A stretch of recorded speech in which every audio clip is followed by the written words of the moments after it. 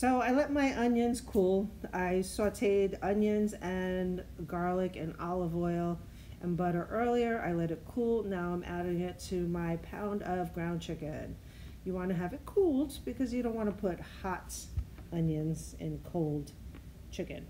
So right now I am going to shake very vigorously 1 egg and add it to my ground chicken. Of course, I have to get every single, I got to get every single little piece. I don't know, I got problems when it comes to that. Okay, so right now I'm adding salt and pepper, and with my Prepology, again, a QVC product, which I will list if you guys are interested. I just added panko breadcrumbs. Oh my God, I love me some panko breadcrumbs.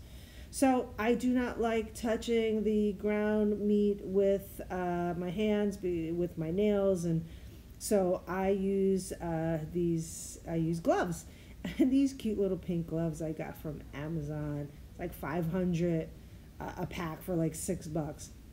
So you're gonna mix the ground meat together with the ingredients. I don't know why these things, they feel like they're too big on me, but you're gonna mix them. You're not gonna mix them too much. You don't want to incorporate it too much. You just want to just until combined. And I think I'm gonna do just a couple more, and there I go, done. There I go. Now I take off the gloves and my hands are clean. I love wearing those gloves. It's amazing. There goes my little plate on the side. I grabbed a little ice cream scoop. I sprayed it with a little pan. It's about a tablespoon scoop. And this way, all the meatballs are going to be basically the same size, and they'll cook at the same time. That way, one is small, one's big. It doesn't cook evenly. So there I go. Kind of skipped over doing all of them so you didn't have to see. So all these meatballs, they actually yielded about 20 meatballs.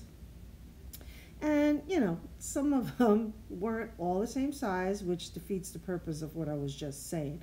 However, I'm cooking for my family. You know, I'm not catering. So, you know, there we go. So, adding a little olive oil, adding a little butter. Olive oil and butter together, the extra virgin olive oil and butter. Oh, God, it's so amazing. I love it. It just brings such flavor to your dish, whatever you're cooking. I make breaded chicken cutlets, and I use olive oil and butter. Oh my God.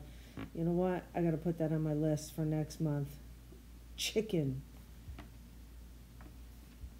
All right, see? So I'm letting it, you know, heat up a little bit, get a little brown, add a little more olive oil because I can. There we go. And you can. You got to feel it. Feel the cooking. So there we go. So now I'm going to add the meatballs to the pan. I don't want to put all the meatballs in all at the same time because I don't want them to steam. I want to brown them. And if I put them all in, it'll crowd and it'll steam it. This way, it'll just brown the meatballs. And the temperature is like medium high. I don't want the temperature to be super high because I'm not frying them. I'm just browning them. And all those little bits and pieces when I brown them are going to make the sauce amazing. This is truly the secret of a good sauce.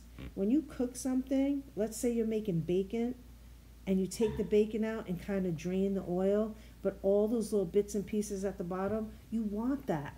You want that. So here I go. What I'm doing is now I'm going to use, you know, hang with me. I love my kitchen tools.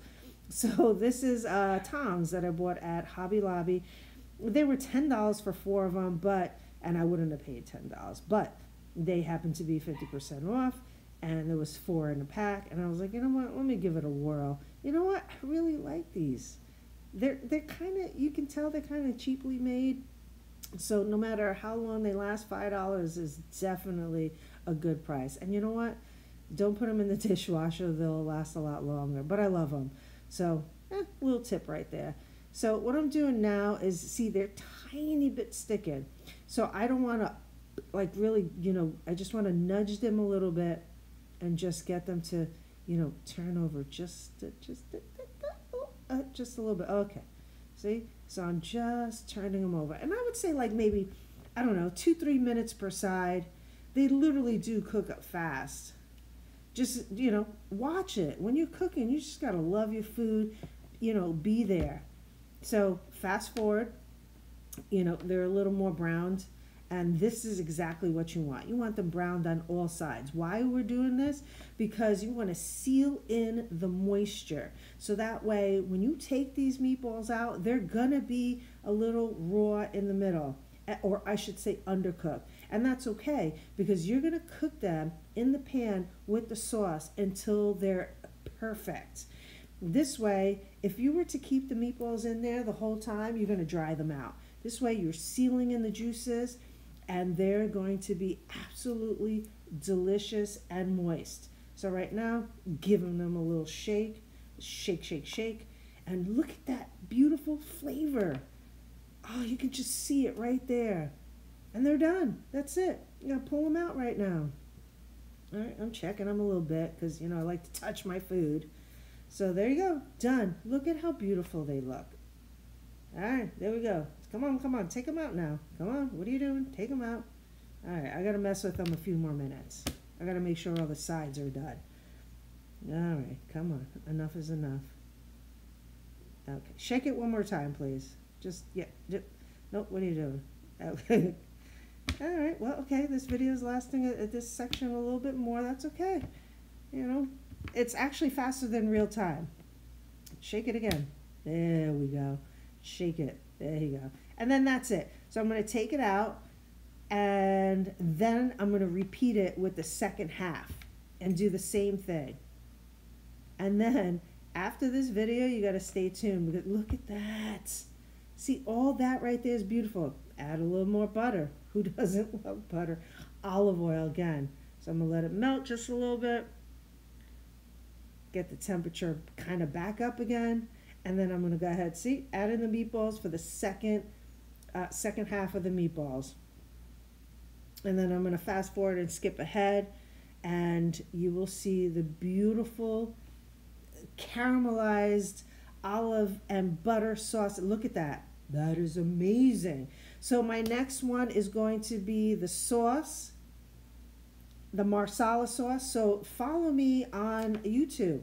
Like, subscribe, and yeah, can't wait.